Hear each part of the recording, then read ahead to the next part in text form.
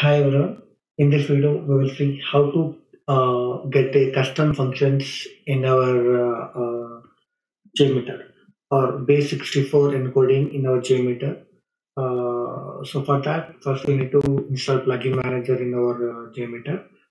If you get a plugin manager, it has to show the option under option of plugin manager in option menu. So I will open the plugin manager. So now I will first go for availability groups and I'll search for function. So I have here you need to check the custom JMeter functions. So and click apply and restart. You will get any JMeter functions now. So first we'll check for the available functions what we are existing. So function head tools, function helper dialog. Then you will get the function block. So this is the default function what we have. So you will get some CSV functions, some basic support functions, basics for encoding functions, and different types of functions. I mean, which are useful for us. So we'll try for that.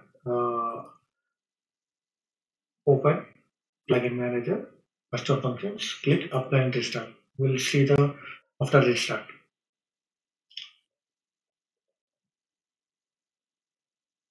JMeter is restarting automatically. It's a new feature came with 3.3. Initially we need to download our jar and we need to copy it in a link folder and then we need to restart our JMeter. So this is our JMeter. Okay, open. Now go to the functions.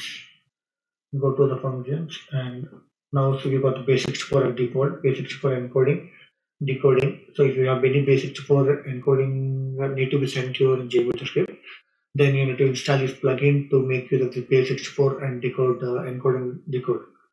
Okay, so just we have got a choose random. So it will get you the list of numbers here, and it will set the random value from here. And you will have different types of functions we have here. So as per the requirement, you can make use of it. You can make use of it. So URL encode, URL decode, decode uppercase of your value, or if you want to get a thread number or thread name, display name, you want to do substring. So just different all types of methods we have. So all available methods we have.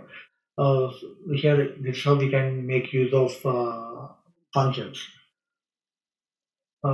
Thanks for listening to this video, friends. Thank you.